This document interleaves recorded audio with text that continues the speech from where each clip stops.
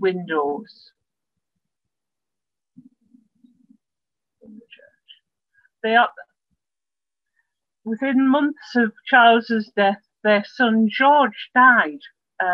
Not as far as I presume from illness, and they also put a window in the church for him. I don't have a photograph of that because, of course, it's not a war memorial. In 19... No, I'm going to go back. Can I go back?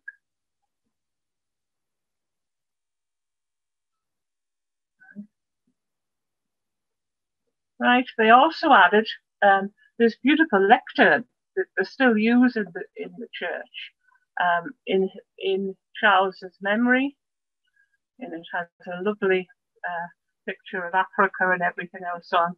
I don't know who cleans it, but it's whatever I've seen it's been very shiny and looks good. Because Arthur came home safely, and because of the restoration of peace, the family also, they must have had, I can only assume they had lots of money, because they put this plaque up to welcome him home, and also 3 other windows in the church. So there are a lot of shadow windows in the church. Unfortunately, with World War II, Arthur, who safely came out of the South African War, within the first 3 weeks of war was dead, and it was killed on the Western Front. Within 6 months, Charles, the husband, also died. So that from being a family of 4, they were now down to 5, a widow and a daughter. Helena Rosa Shafto did not sit back or go away and hide her sorrow. What she did, and she spent most of the rest of the war, she organised the parcels for the prisoners of war, the DLI prisoners of war, because obviously there were quite a lot of prisoners in Germany. And at first people were just sending parcels out to where they thought they were, and they weren't getting there. So that Helena organised the whole of County Durham's prisoner of war parcels. And for that, in 1919, she was the first woman to be made a freeman of Durham City. And this plaque is in the town hall.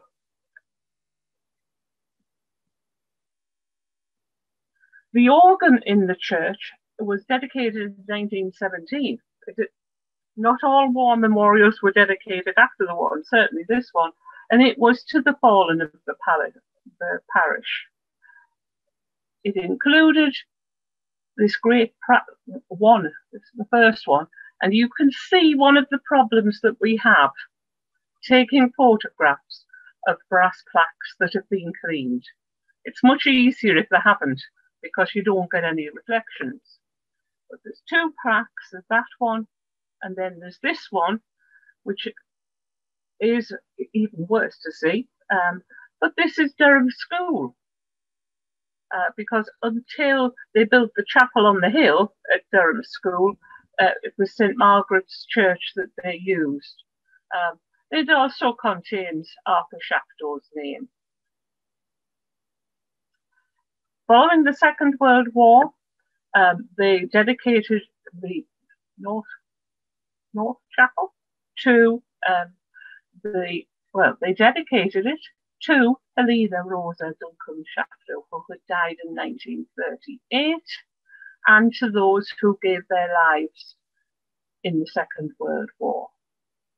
This is it isn't this time. It isn't a plaque. It's a book with a little artist impression of the chapel, and it was done by a local headmaster who lived at Eccles Cross, and was, as you can see, dedicated by the Bishop of Jarrow. People say to me, and Tosh has just said to me, "Am I still doing war memorials?" And I am, and this is one of the reasons why because when I was doing the work, preparing and sort of thinking about this, I went online to the British newspaper library and found it in amongst the Durham Advertiser paper, the sheet about the dedication of the lectern. But as I'm reading through it, I suddenly realised that they also included a credence table.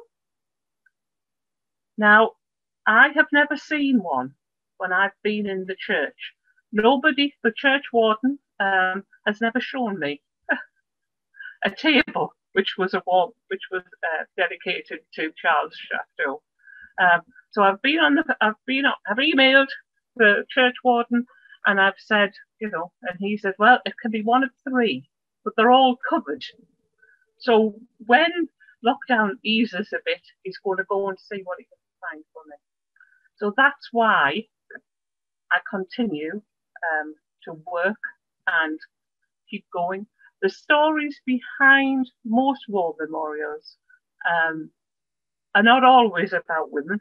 Sometimes they are, but certainly Helena Rosa Duncombe Shafto is a heroine of mine, and she's certainly remembered her sons. Thank you.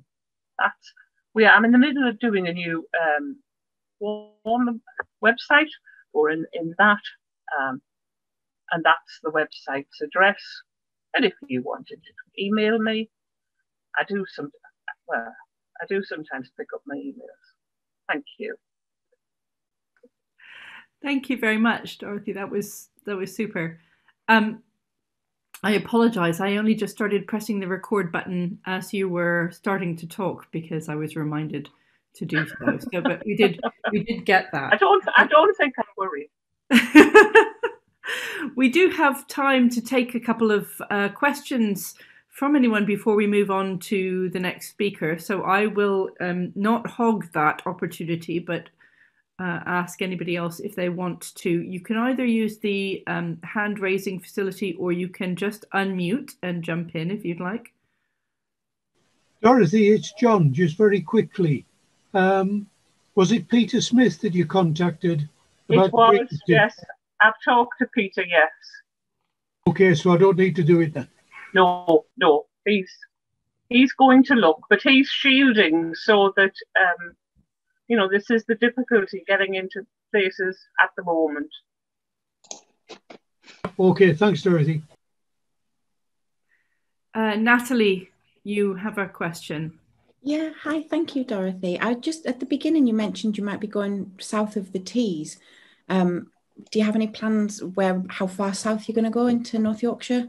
No, we've said Middlesbrough and Redcar Cleveland is our thoughts. We did put a bid in to HLF, but we didn't get it.